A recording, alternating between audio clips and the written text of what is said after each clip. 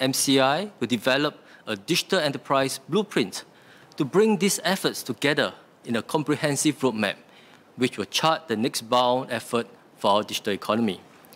We will be consulting industry leaders, associations, companies, unions, and other stakeholders across different sectors. Their continued support and partnership will be crucial. We are committed to helping Singaporeans access exciting opportunities in the digital economy.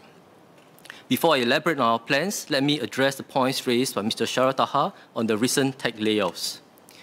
As a major tech hub, Singapore has been impacted too, but we have fared much better than many parts of the world. Southeast Asia continues to be an important market for tech companies.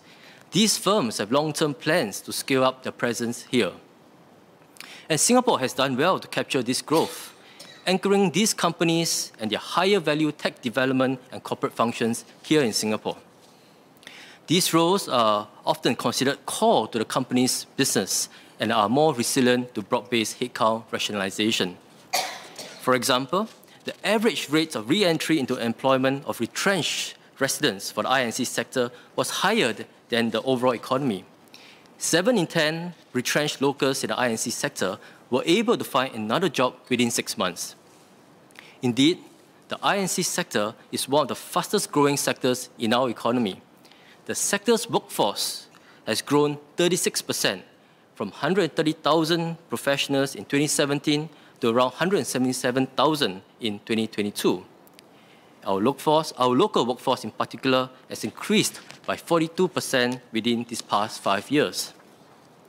In just the first 3 quarters of 2022, total employment in the sector grew by 13,700, with thousands of vacancies still available. The increasing digitalization across the economy has also contributed to healthy demand for tech manpower. Locals account for more than 70% of our overall tech jobs in Singapore, both in the tech sectors as well as the non-tech sectors. And these locals in tech jobs earn 65% above the national median wage, with good wage growth. MOE's recent survey showed that IHL graduates from ICT courses have higher starting median pay compared to their peers. We believe the long-term prospects for tech manpower, tech workforce remain strong, and will continue to support Singaporeans in accessing these opportunities. But the tech space is a fast-moving one, and there are many competitors to Singapore's tech hub status.